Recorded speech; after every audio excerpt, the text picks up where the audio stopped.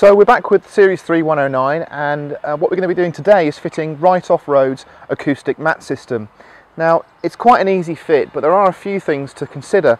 The most difficult part of the fitting is over the seat boxes. Because all Land Rovers are different, especially this one which has got all number of military switches, latches and catches on it, you have to cut the mat to suit your vehicle, and that's the only complicated bit that we're going to have to look into.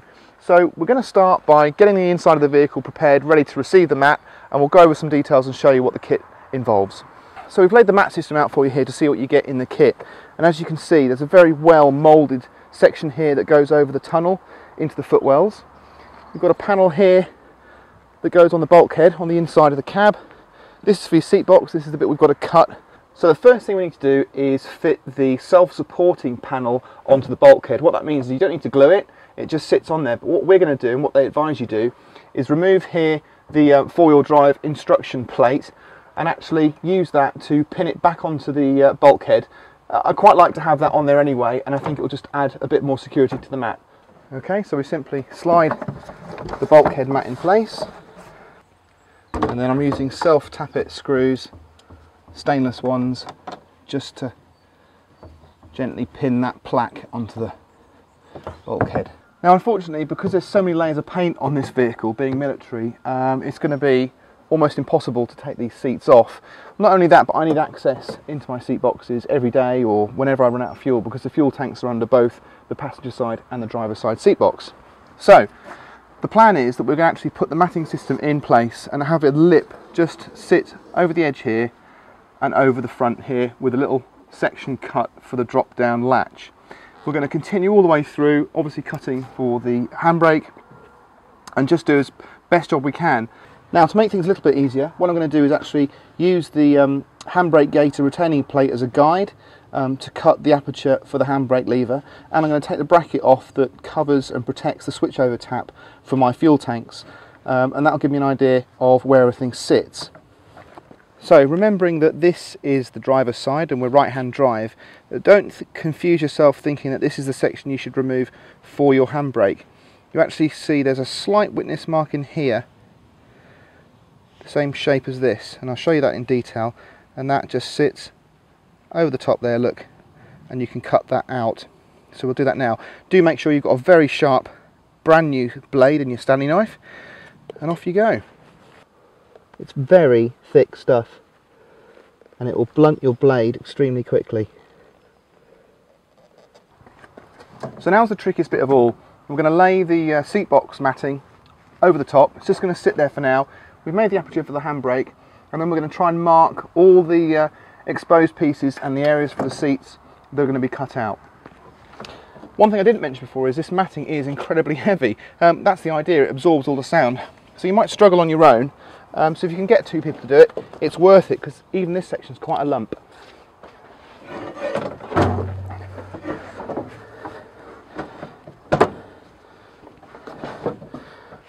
Now you need to make sure that you pull it in nice and tight before you mark it, because obviously it can't get all the way on with these seats on here. So these are probably the cuts I'm going to make first.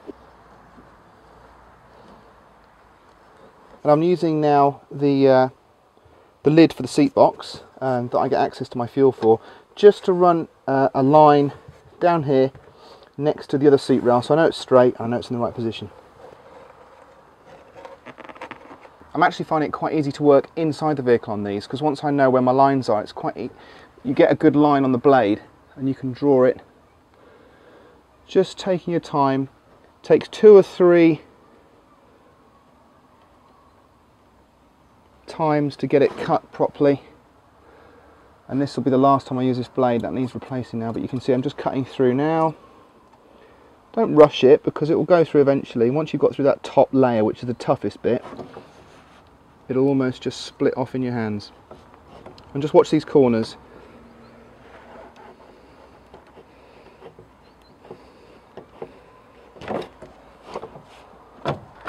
Now this is the third blade I've done, and I'm about halfway through, so I can't stress enough how much easier it is if you just use a new blade. After every probably 2 meters worth of cutting lines you've done with a blade, at the most, switch it over and get a new one in there. Okay, so we've loosely cut the shape that we need, and we've just noticed on here as well that you've got some witness marks where the latches are going to be on the boxes. So if I just draw a line around there where that is, it makes it easy for me to cut and also easier for you to see. I've got a new blade in here, which is very important. Just going to cut. I prefer to cut it from the other side really, because you get through that hard layer first and then it tends to peel nicely. But I'm sure we can manage. Just be careful as well on these, because where you've cut it, if there's a sharp corner, if you don't handle it right when you're putting it in and out of the vehicle, you could end up tearing it and getting something you don't want. There we go, and that's the section for our latch. Now if you're really particular, you can sand this material with a very fine piece of sandpaper on a electric sander, and that will just make it nice and smooth. So if you're that way inclined, you want to make a really nice tidy job of it, if you've got a restoration you're doing, then that is possible. Well, already it's making a big difference to the interior. So we've cut round all the seat frames here, we've allowed for these latches. The trickiest bit for me was to actually cut the circular hole to allow for the fuel switchover tap to go on, but it's all done now. So what we've done here is we've actually used the piece that we cut out earlier and just laid it over the top of the box there, which I think is sufficient. It's a nice snug fit and it just adds a little bit more soundproofing. Okay, so we've got our bulkhead mat on, we've got our seat box mat on. We're now going to fit the footwell mat. We've taken the gear knobs off the transfer lever and the four-wheel drive lever, and we're just going to slide the mat on the top. Now would be a good time to clean everything out, treat any metal that you want to treat before you lay the mat in, wax oil, do anything you like. But essentially we should just be able to drop that in now and see how it looks.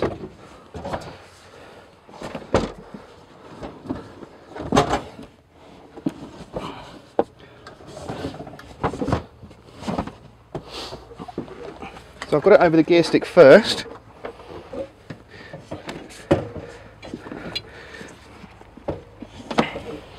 Getting it to clear the handbrake's tricky. Although it's not exactly fragile, you don't want to spike anything through it if you can help it. Okay, that was tricky.